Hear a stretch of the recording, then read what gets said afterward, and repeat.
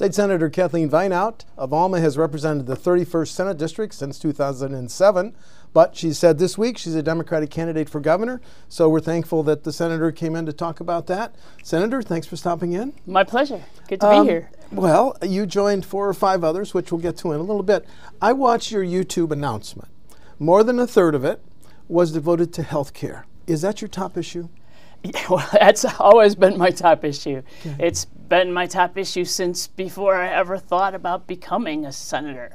It's what brought me to the Senate. So, yes, absolutely. You say on there, your family, you and your husband and son, didn't have health care. For a time, yes. And that's why you ran in 2006. Well, and also for all of the farmers and small business people around me that were either paying way too much for health care or couldn't get it in a way that they could pay for it. It was just out of range.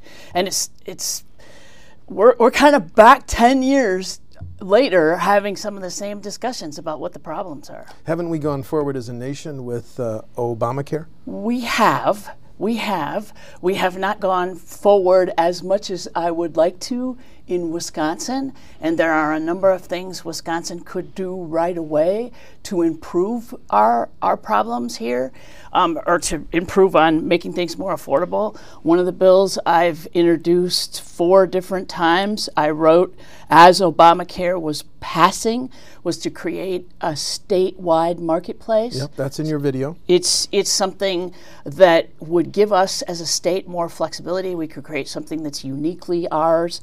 It builds on the resources we already have here. It would help empower the Commissioner of Insurance to hold down premiums. It would also give us an opportunity to move forward in some of the other reforms I'd like to see.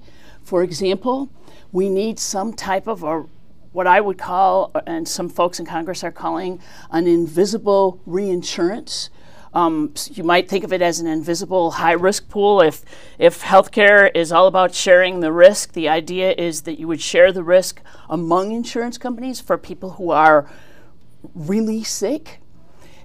If we had thought about this, you and I, we're going to cover 250,000 more people in Wisconsin, and those people haven't had insurance. If we were sitting having coffee, we would have thought, oh, they're going to be sick. I lived through this. My dad didn't have insurance for 10 years, and then he got on Medicare, and he had a lot of problems, and it was very expensive. And at that point, the costs go way up, and we all share those increased costs. But what happens eventually is the person's chronic disease gets under control. They end up getting the meds they need, the diet they need, et cetera. Or, like what eventually happened to my dad, they pass on. And then they're not part of the pool anymore. So eventually, the costs are going to stabilize. As we bring more people in and those people get their own healthcare stabilized, the costs are going to stabilize. Would your marketplace be in tandem with seeking the expansion under Obamacare?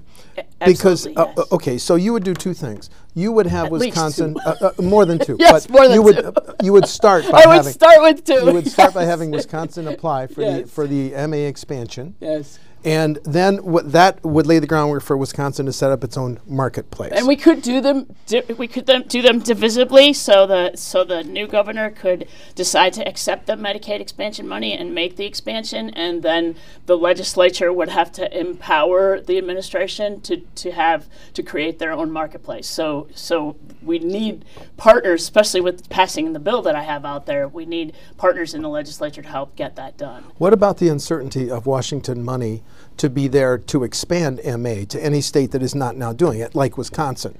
That's an uncertainty. Absolutely. So how would you backfill that? It's a really good question. And when I think about the governor's argument that he didn't want to expand Medicaid because he was worried about the uncertainty, and then there's all this uncertainty. He didn't think the federal government was good for the money. Well, but here's the thing, Steve. We have had Medicaid since 1965. And frankly, anybody who looks at the budget knows almost a third of the entire all funds budget is healthcare. The vast majority of that, 90% of it, is Medicaid. So we could not function as a state, nor could any other state function as a state if Medicaid went away. 1 in 5 people in this state take advantage of somehow some part of Medicaid, and the prejudice is that they are poor women who are unmarried and have children. But the vast majority of it, 2/3 of it, are people with long-term care. They're grandma. They're people that have disabilities. There are people that we think of as the least among us, in addition to the people who don't have means. And that would go away. There's no way that the federal government is going to kick out all of these people out of nursing home and watch Badger care and senior care and family care collapse, which is what would happen if the federal government pulled the plug. You want Wisconsin to take more, to build its own healthcare system, correct? That's correct. Isn't that kind of almost like what Senators Cassidy and Graham just almost got the Senate to vote on this week? It's hard to say that I ever agree with Republicans. On rare occasions, I do. I do not in this particular case. I understand, and I will tell you why. Because they were going to cut MA, right? And a Governor and there would be hundreds of thousands of people that would lose their health insurance under that and plan. That kept changing, mind you. And any budget submitted by Governor Vinehout would not cut MA. Well, fair statement.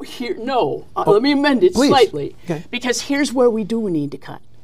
I have, for quite a long time, been watching the increased dollars go to private corporations who administer the Medicaid program.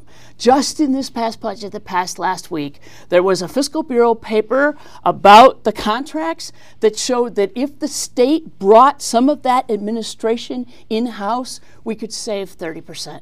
So people say Medicaid costs are out of control. Unsustainable. Unsustainable, right. Like the transportation budget. Unsustainable. What are we going to do? Which we'll get to in a minute. Go ahead. What are we going to do? Well, first of all, we need to look for efficiencies in the system. And those efficiencies are right within the employees that we have working for the Department of Health now.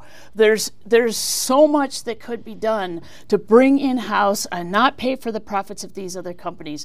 And this goes all the way back to an audit that was done in 2011, which showed that so much was being outsourced that the administration couldn't say with certainty how much money the state was spending on the individual parts of Medicaid, on family care, on Badger care, on senior care.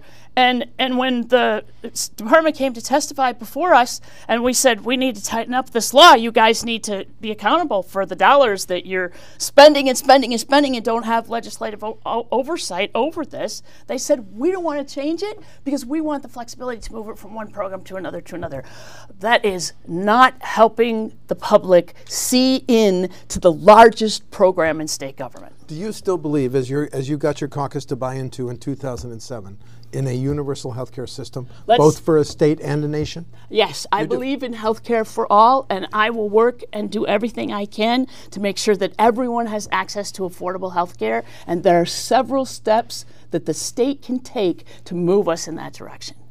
Okay, now let's move to transportation. A Governor Vinehout budget would pay for long-term transportation. How? There are a lot of options on the table. And which ones do you like? Well, I can tell you. One of my favorite is not my idea. It's an idea of the former secretary. He put together a 600-page budget with 24 different revenue uppers or options. And I've read through the whole thing, and I was fascinated to learn that the state owns 624 miles of rail. I knew that, but most people don't. Most people did not, and your senator was one of them. And I learned this about 2.5 years ago, and I took this idea back to my constituents, and I said, what do you think of the secretary? Remember now, the secretary was appointed by Governor Walker. His idea is to say, let's tax every car that travels on this state-owned road $10 as they travel on our state-owned rail. $10 a car. It's a meager fee, but it makes a big difference in the long run because all of the, what I learned from the Fiscal Bureau is 80% of the maintenance on that track is funded by borrowing. Borrowing and paid for with the taxpayers. How much would that raise? Well, it wouldn't raise enough to get us through it. Would it pay for the north-south zoo freeway repairs? The busiest intersection? No, it wouldn't. It wouldn't cover that much. I'm sorry. Finish your transportation vision. It would at least get off of the table, and it's varied from year to year. So I'll say it's between depending on the budget you look at, it's between $24 and $48 million in the biennium. So it's 2 years. Over 2 years. Between 12 and 24 annually. Right. That's additional borrowing. So we have a big problem in the transportation fund. We can pay for what we're buying. The state can borrow and pay for it later, or we can not do it. And what happens? We pay for it, you and me, when we hit that pothole and need another front end. Okay, but let's go through 3 options. Do you support tolling down the line potentially? I don't like tolling. You don't like tolling? No, I don't like tolling. The gas tax hasn't been raised since 2006. Should it go up? Yes. How many pennies? Well, it should go. My proposal is to send it up 5 pennies. If we kept the indexing from 2006, we would be at about 6.5 pennies. This raises about $350 million. It gets us about the third of the way that we need to, and there's some discussion about what that number is. You know, Fiscal Bureau has given a lot of different, say, well, $1 billion.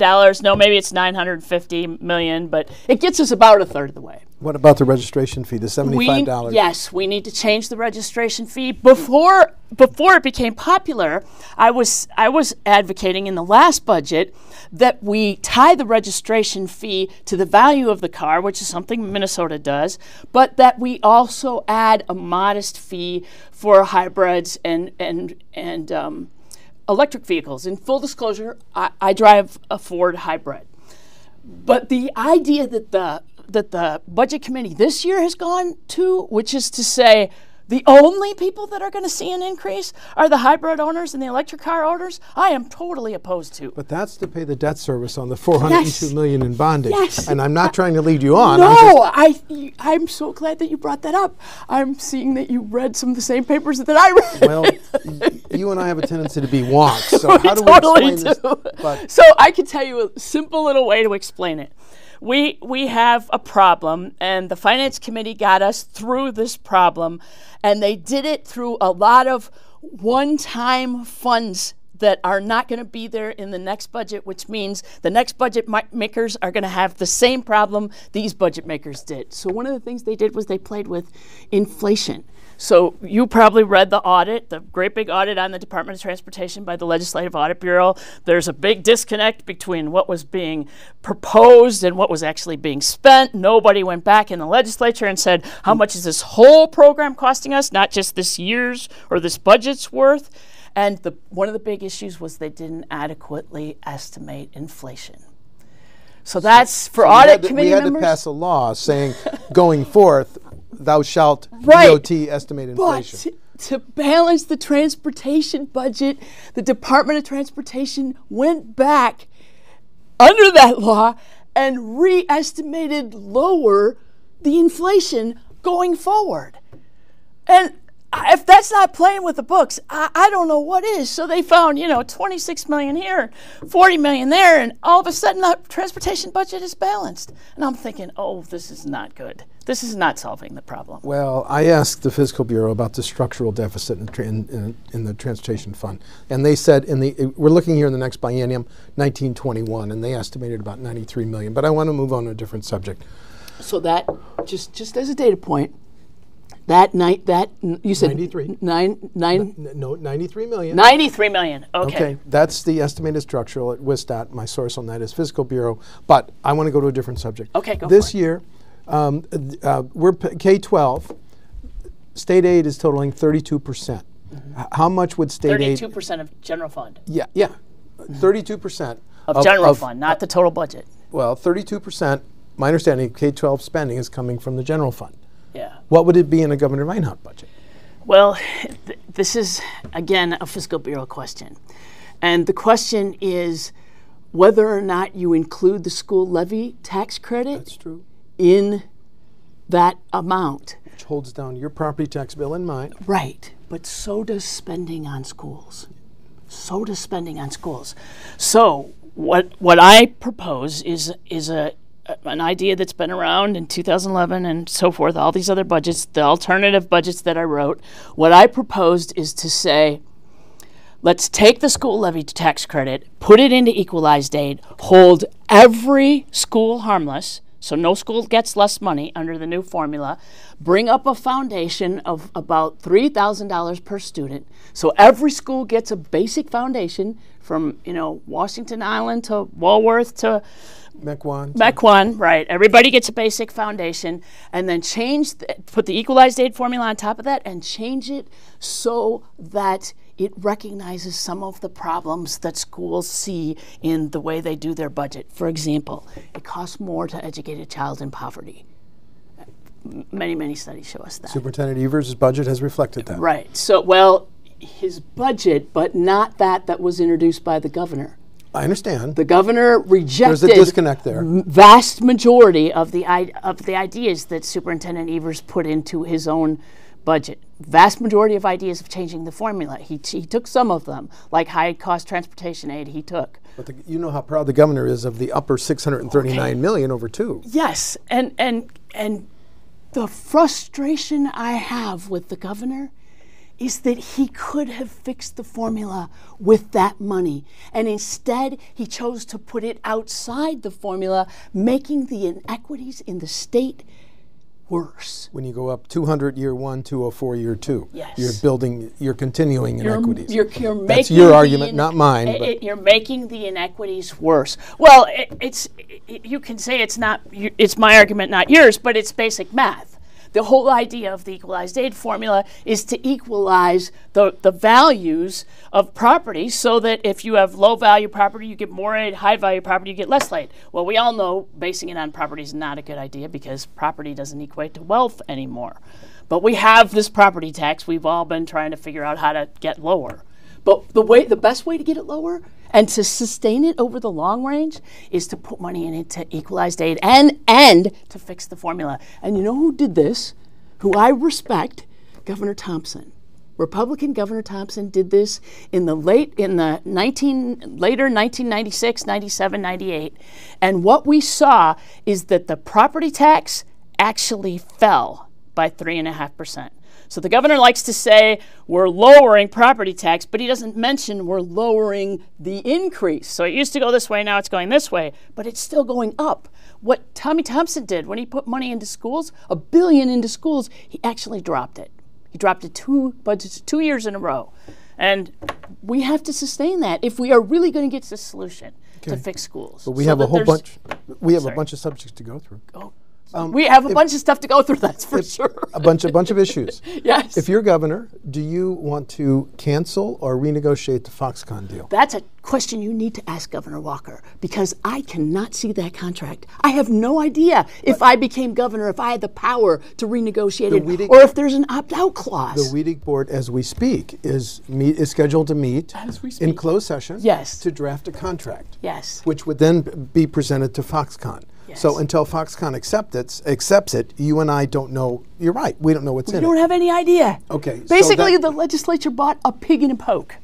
We have, which for the non-farm listeners that you have, that's a pig in a black bag, and we have no idea if we can even poke the pig and find out if it squeals. Okay. So you're reserving judgment on what you do until you can see a contract. I want to see the details. I want to see the power that the next governor has to be able to protect the taxpayers of Wisconsin. Okay, new subject: free tuition at community colleges at the 2-year. At 2-year UW campuses and tech colleges. Have you seen the price tag on that? How would you pay? Okay, Senator Wonk, how much would it cost? I have a bill coming out to do just this, and it is a fully funded bill using dollars in the same budget. And then do you come up with that dollars by changes in the tax code? If so, what changes in the tax code? Well, I come up with it by changing the tax credit. One single tax credit. So there are 43 different tax credits. Well, actually 44 when Foxconn passed a couple weeks ago. Okay. So I take one of those tax credits and I lower the rate a little bit so that they don't get as much of a break as they used to. And that's how I pay for it. I have businesses in Eau Claire who are saying to me, I don't have workers. I can't expand. I don't have trained workforce. And we have company here and a company here who are paying nothing in taxes. This doesn't make any sense, Steve. It makes sense for the entire state to say, let's educate our workforce. We have a wage problem in Wisconsin. We're ranked 18th lowest of wages in the state, in the country, lower than Tennessee, who actually came up with this idea. I didn't take this idea out of my head. I took it by reading. I read about what was happening in Tennessee. Republican governor of Tennessee said, we have a problem. Our people are not educated, our businesses don't have the workers, and our wages are too low. We're going to fix it. And they did. What would you do to the manufacturing and ag tax credit? That's exactly where I would take the money from. Do you zero that? No, I don't even have to. You dial it back? Because it's so big. Yes. Okay. Yes. And so that's where you would get the money for free tuition. One single tax credit, yes. One single tax credit. A portion of a tax credit. That's how much money is going out the door, of taxpayer money is going out the door, so that Company X pays nothing in taxes, even though Company X still hires the educated kids that got educated at the public school. They still drive on the roads. They still need police protection and fire protection, and they're not paying anything in taxes. What would the first budget do to the choice program, Senator? Well, Governor? Well, what I would very much like to do is to eliminate the statewide expansion, and that money I took when I wrote my alternative budget. You dial it back just to Milwaukee and Racine? Right. Okay. And not increase it at all. Okay, so keep it frozen. Keep it right where dial it it is. back. Yes. Dial it back Get and rid keep of it the where it is. statewide expansion, yes. No longer expand it. Yes. Okay. Wisconsin incarcerates more African Americans than any other state. How would you break that pattern as governor? I would break that pattern, first of all, by investing in alternatives to incarceration.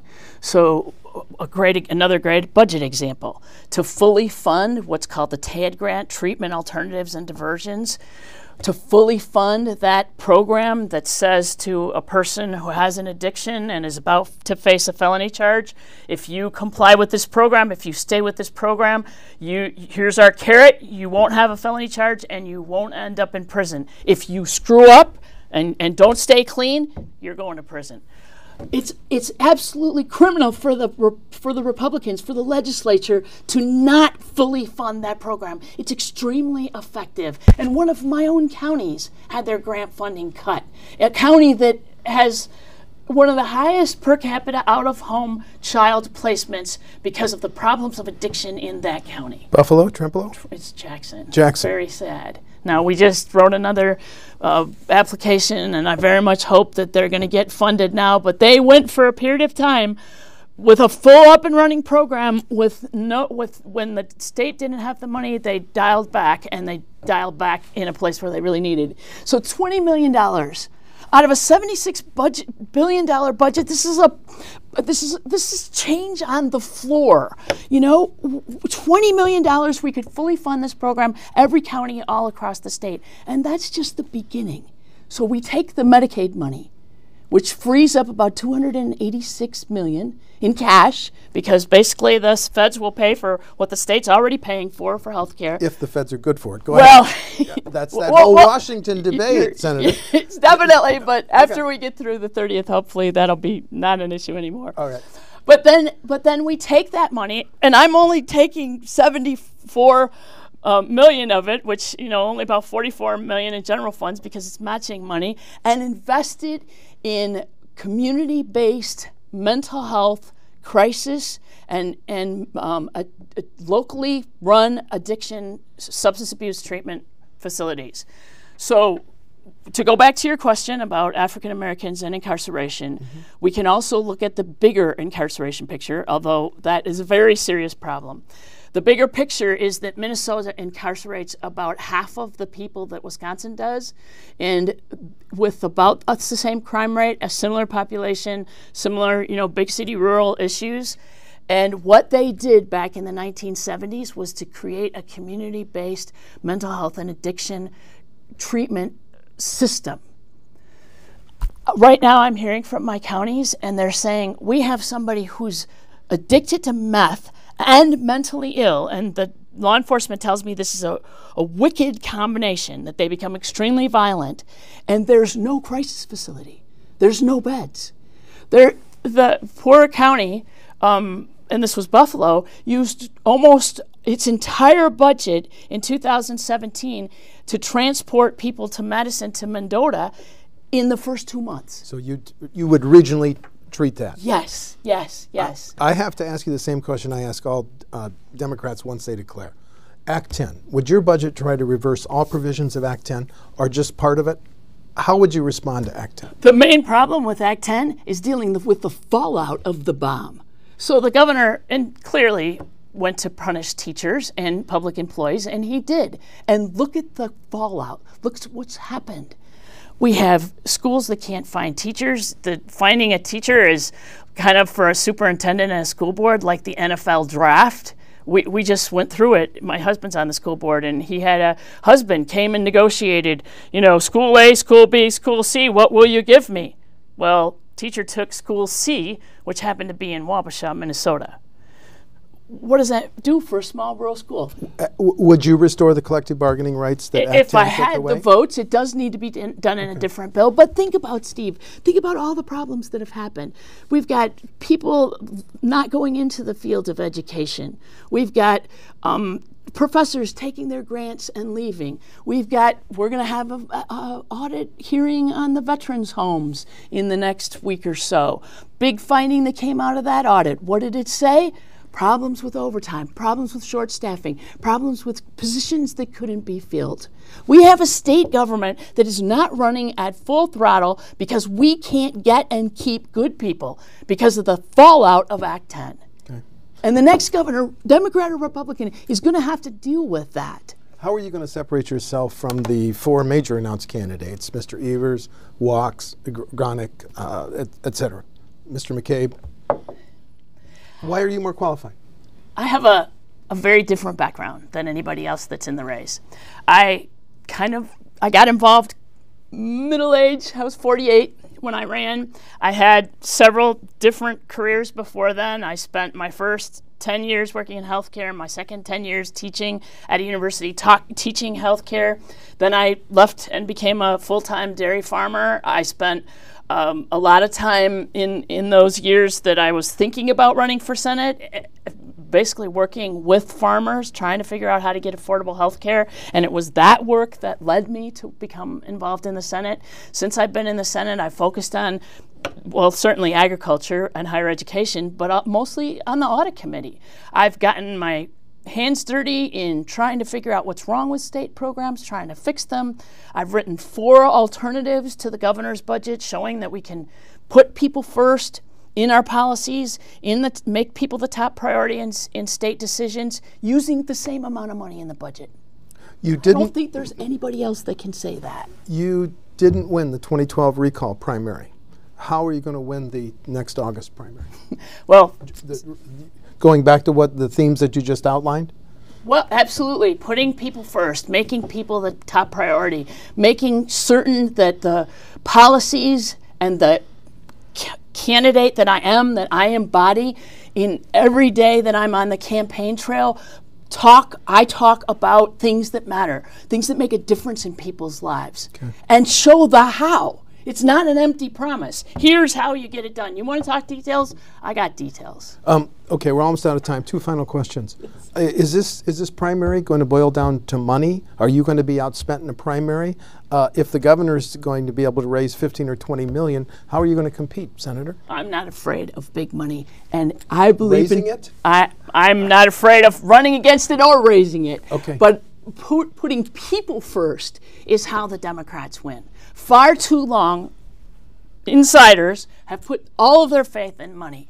But our winning strategy as Democrats is to embody our slogan, to be the party of the people, which means in campaigns and in the Capitol, to make sure that what we do when we're running is engaging the grassroots, growing the grassroots, nurturing them, helping people run the kind of campaign in their neighborhood that gets people engaged and excited. Okay, I want to ask you to respond to 2 statements by the Republican Party. When you announced, they said, quote, this is their quote, Vinehout's tax and spend agenda will take Wisconsin backwards. Quick response, because we're almost out of time. They're referring to health care. And let's talk about health care. I can't wait to talk about health care. Okay. And then today it's timely because the Republican Party saying you used poor judgment when you wrote the character reference for the former legislative attorney who was convicted of possession of child pornography. Quick response? My quick response is I was asked to write the letter, and my mom taught me to hate the sin but not to shun the sinner. If people want more details, they can go to the Capital Times website. Okay. Okay, so you're in, and you have to give up your Senate seat, and you're ready to do that. Absolutely. Okay. Senator Kathleen Vinehout, thank you for coming in. Always appreciate it. Thank you. Been a pleasure. Thanks.